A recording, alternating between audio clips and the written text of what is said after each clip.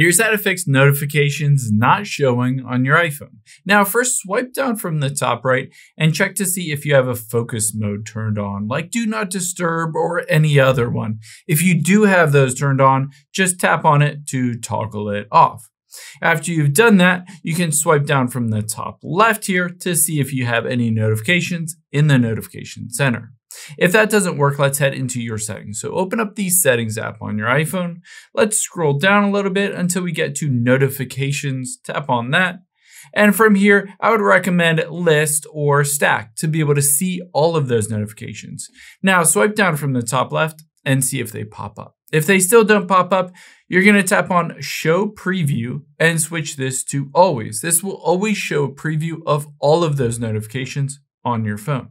Now keep in mind, if you go back out of here, you might say something like prioritize notifications if you have that turned on, or summarize notifications. Then potentially Apple's AI is determining which notifications you should and shouldn't get. So I would recommend turning both of those off. The next thing that you can do as well is to scroll down to the specific app if you're not getting notifications from it. So let's say Facebook on here. If that's off, of course, toggle it on, in addition to the lock screen, notification center, and banners. Turn all three of those on.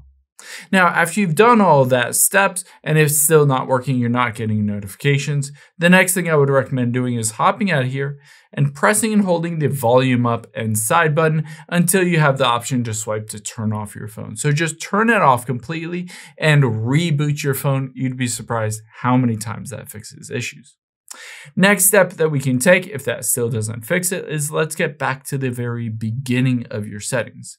Once you're at the beginning, let's tap on General here and Software Update. See if there's a software update that will help to fix that issue. A lot of bugs and glitches are just fixed through iOS operating system updates.